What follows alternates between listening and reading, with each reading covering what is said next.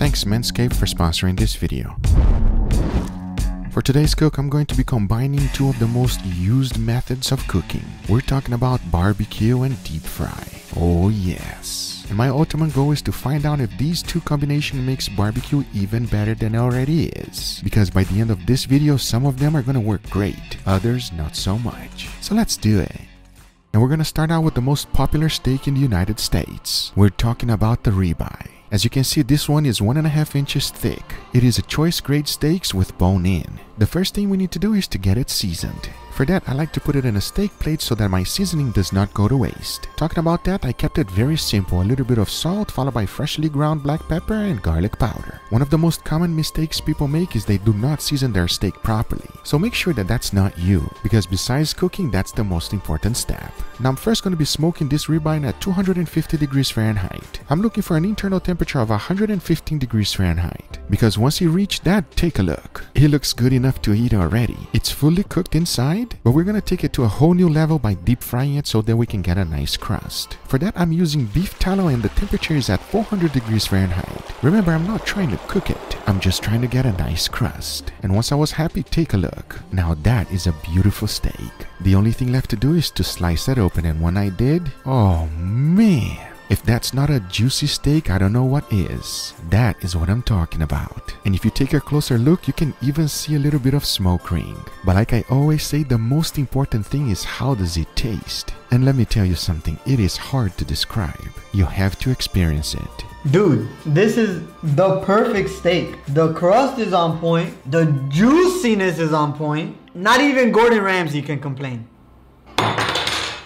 Barbecue and deep fried steak in beef tallow is definitely a winner. Now it's time to jump on to the next one, and we're talking about deep fried spare ribs. And of course, the first thing we need to do is to start with a full rack. Unlike baby back ribs, St. Louis ribs does not have that much meat. However, at least for me, it does have a lot more flavor. One of the things I highly suggest doing is to removing the membrane from the back. That is not a big deal. You just gotta get a butter knife, wiggle that thing around a little bit. Once it comes out, grab a paper towel and pull it all out just like this. As you can see, that's not a big deal, and it does give you a much better result. For a binder to make sure everything will stick, I like to use mustard. You can also use many other things like oil and Worcestershire sauce. The next thing to do is to add a good amount of salt followed by your favorite barbecue rub. By the way, I'm using Guga's rub. If you want to learn how to make this, just make sure you check out the description down below. As you can see, removing the membrane from the back allows you to add seasoning as well. And that is a very good thing, because now it's time to throw it into the smoker. I set it at 275 degrees Fahrenheit. I let it smoke for a total of 3 hours. That will give it a nice color. Check it out. You see that? That's exactly what I was looking for. This mahogany color is a sign that the smoke penetrated in the meat, making it not only look good but taste good. However, this thing is not tender yet. To help it tenderize, I like to use aluminum foil. And of course, if you want additional buttery flavor, just add some butter. You can also add a little bit of liquid if you choose to.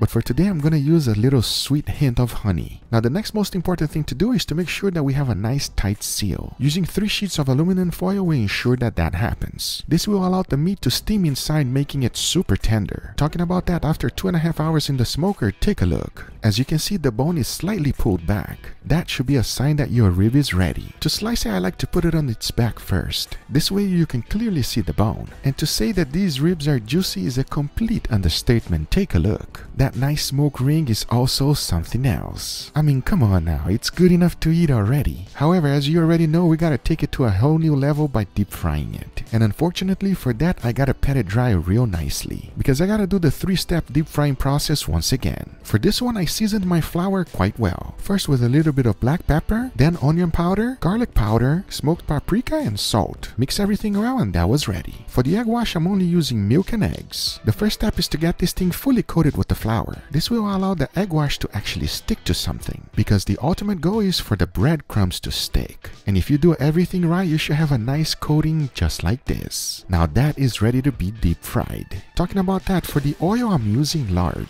I set the temperature at 375 degrees Fahrenheit. Remember, it's already fully cooked, so I'm only looking for color. Once it has reached a nice golden brown color that I'm happy with, it's time to take it out. And yes, they do look gorgeous. Once I finish deep frying all of them, take a look. Smoked deep fried spare ribs. Now you tell me if you ever heard those words. This one is literally making my mouth salivate, because after dipping it on barbecue sauce, come on now. Let me keep my mouth shut and let you experience this with us. This one is definitely a winner. Be careful because it is addicting. Now we can't forget about rack of lamb, one of the most popular meat in fine dining. But today you already know that's not the route we're going. And everything starts off with the full rack. This is a domestic lamb. Unlike imported lamb, it has a much better flavor in my opinion. It does not taste gamey and it is just wonderful. To ensure that the fat is going to render nicely, I like to score it. You don't want to go too deep, just let the knife do the work. As you can see, once I was done, this is what it looks like. You definitely want that fat to render, making it much better. For the seasoning, I first started with a good amount of salt. Then I went ahead and threw in a good lamb rub. This rub is super easy to make, let me show you. I first started with 1 part black pepper, followed by 1 part onion powder, 1 part smoked paprika, 1 part onion powder, 1 part tahini, and half part cumin. Mix it well and your lamb rub is done. Like always, make sure to season it properly. Just like all of the other meats, lamb needs some good seasoning. Because the next thing to do is to go ahead and throw it in the smoker. For this one, I set it at 275 degrees Fahrenheit. Let it smoke until you reach an internal temperature of 125 degrees Fahrenheit. Once that has reached, you should be left with this. If you've never tried lamb, take a look at this. Juicy to the max. And for whatever reason, if you tried it and you did not like it, I highly recommend you using domestic lamb. It is a world of a difference. And I have a feeling that if you give this one a go, you will definitely love it. But as much as it kills me to do this, we have to pat it dry for the next step. Now they are all ready for the deep fryer. Threw them in there until I was happy with the color. Because take a look. That is beautiful, my friends. That golden brown color is exactly what I was looking for. Once I was done deep frying all of them, you can see that we achieved perfection. But like always, the most important thing is how does it taste? Well, let's find out right now. Wow. This is it's not too greasy, super tender. This is perfection. Huh. The lamb itself tastes perfect. Like, it's tender, it's crunchy, it's beautiful. I'm telling you right now, if you try this one, you might get addicted. You've been warned. Before moving to the next one, I want to talk about some grooming because this video is brought to you by Manscaped. Manscaped offer the best tools and solution for the 3 big odor zones. We're talking about your body, your butt, and your balls. They've just launched their new Lawnmower 4.0 waterproof electric trimmer. And now you can get their ultimate Manscaped experience when you purchase their new Performance Package 4.0 bundle. This kit has everything you need for your grooming experience. With the new Lawnmower 4.0 waterproof cordless trimmer, you can tackle your private areas grooming without any mess and prevent nicks and cuts. It has these replaceable ceramic blades with skin-safe technology and a built-in LED light. I mean, come on, you gotta see the road where you're going, right? It also has a wireless charging system and a new travel lock feature. This package also includes so many other cool stuff like the Crop Preserver Ball Deodorant, the Crop Reviver Ball Toner, their new Weed Whacker nose and ear hair trimmer. On top of that, for a limited time, you can also get 2 free gifts: the Shed Travel Bag and the Manscaped Anti-Chafing Boxer Brief. So go to manscaped.com today and get 20% plus free shipping with code GUGA, or click on the link on the description down below. Thank you Manscaped for sponsoring this video, but now let's get right back to it. Moving on to the next one, we got pork belly. And you tell me, what do you think of this? For some reason, I can already read your thoughts. And the first thing to do is to prep our pork belly.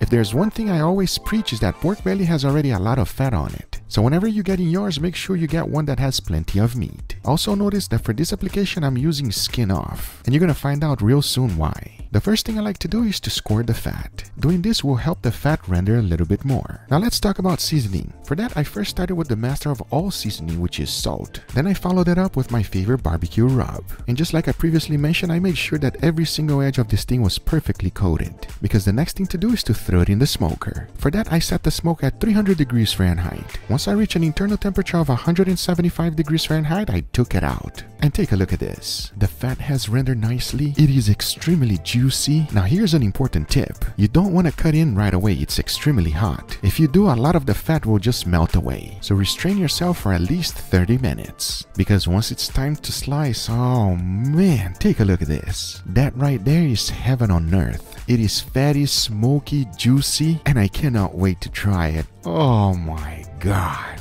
That is one of the most delicious pieces of meat you can have.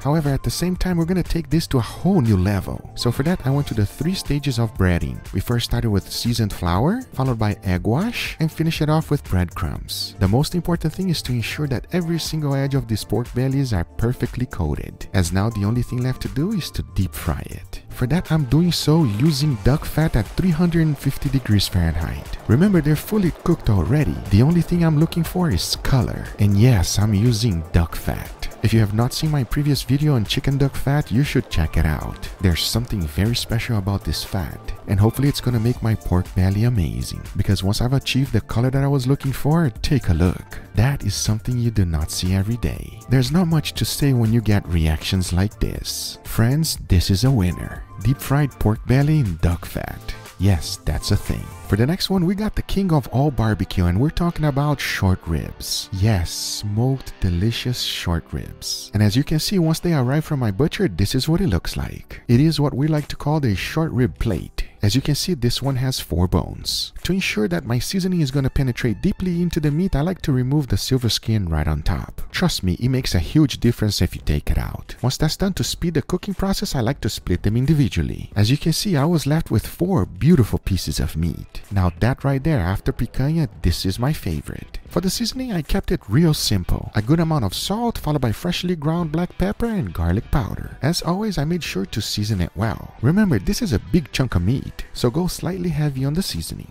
Because once you have done so, the next thing to do is to throw it in the smoker. I set mine at the temperature of 275 degrees Fahrenheit. I let it smoke for a total of 4 hours. And once the time was up, take a look. It has a nice bark. It smells amazing. It is looking good enough to eat already, but at the same time, it is not tender. For that, we're going to be doing the same thing we did with the previous ribs. I threw it back in the smoker for 2 hours. Once the time was up, I took it out, removed it from the aluminum foil, and now they are fully cooked. Now remember, we did not remove any of the silver skin on the back. So now it is a good practice to go ahead and take it off. It is chewy, unpleasant to eat, and I highly recommend taking it off. Because once you chop everything up in small cubes, you should be left with this. Every single bite of this thing is perfection. Fatty, smoky, tender, and just a true piece of heaven. And I'm wondering what deep fried is gonna do to it. For that, I went ahead and made the 3-step process once again. But to make things easy, I threw everything into the Ziploc bag. And if you think I let anything go to waste, you are absolutely insane. I almost licked the board. After shaking the bag, I threw everything into the egg wash. For my breadcrumbs, I'm using a combination of regular ones and also panko. This way it should give me a nice crunch. Because now the only thing left to do is to throw them all in there and shake and bake. What you're really looking for is to make sure that every single one of them has that coating of breadcrumb. Because now I gotta go ahead and deep fry it. For this one, I'm using a different type of oil. It is a Wagyu seasoned oil with garlic. That is very easy to do, and I've showed it on the channel before. If you have not seen that video, make sure you check out the deep fried brisket. And just to make it official, I kept my oil at 350 degrees Fahrenheit. Just like the other ones, these short ribs are fully cooked. I'm only looking for a nice beautiful color like this. Because once every single one of them were deep fried, look. These, my friends, are not chicken nuggets. It is some next level shit. Excuse my language. I don't have words to describe it. You just have to experience it with us. This one gets 1,000 out of 10. Now, of course, we gotta throw in the most popular steakhouse steak in the world, and that will be the filet mignon. Because come on now, who doesn't like a tender, juicy steak? But let's find out the best way to cook it. And for that, of course, I started with 2 beautiful filet mignons. As you can see, these are not only lean, but they have a good amount of fat on them as well. I seasoned them well with a good amount of salt, followed by freshly ground black pepper and garlic powder. One of the most important things here is to make sure that we season this thing properly. I'm sure you already know that by now. To ensure that I'm going to be getting the perfect temperature, I'm going to be using my wireless thermometers. Talking about that, I threw them in the smoker at 250 degrees Fahrenheit until I reach an internal temperature of 115. Once the temperature was reached, take a look. Look at that, man. They look good enough to eat already. But hey, we're gonna find out which way is the best way for steak. Deep frying it without breadcrumbs or with it? For my oil, I'm using Wagyu fat at 400 degrees Fahrenheit. I first started with the one without breadcrumbs. As you can see, I got the perfect crust. Once that was done, I jumped right into the one that had breadcrumbs. I kept flipping until I achieved the perfect golden brown color look. Now that is a deep fried filet mignon. And here's what both look like once I was done. Put down in the comment section right now which one do you prefer just by the looks. Because as I slice them, oh man, this thing is tender, everybody. And as you can see, perfectly cooked. Wow. My mouth is just watering right now. And the one with the breadcrumbs, oh man, perfection, just as expected. But now the big question is, which one is better? Well, we're gonna find out right now. All right, everybody, here we have our final steaks. Are you ready, Angel? Well, first I want to say, Guga, I've been enjoying this video a lot today. Let's go ahead and see it. Let's try it. Filet mignon is his favorite, yes? After picanha. Yeah.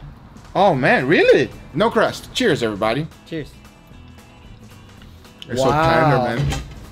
Wow. Super tender, crusty, nice smoky flavor. This is fire. This is like, I'm a caveman and I discovered fire. You understand? Yes. Let's go for the next one. Oh, dude. It's so tender that the crust is so nice. That crust is the one. That might be one of the top 10 steaks that I've ate in my life. Really? This crust right here. Gotcha. It is stupid tender. It's so tender that it's stupid. Yeah, I agree. These are awesome. This is a great video, man. I'm enjoying this video. For you, which one is better out of these two? This one. Same for me, everybody. Which one is your favorite overall for the whole video today? This one. Oh man, really? For me, my favorite one is... Can I try that? Come, Leo, come try it. I heard Angel hyping this up, so I just had to come try. You gonna go caveman style, Leo? Huh? Look at Leo. Leo hungry, everybody. Isn't it tender? Try the other one now. Oh, these are two different? Yeah. Yeah, it's both filet mignon, but then we got the crust. Guga, I must say, I really like this video. I said the same thing. Wow. Huh? That adds a whole different layer. That texture is to die for. If you had to pick between these two, which one are you picking? I'm picking the crust. I'm picking the fried one.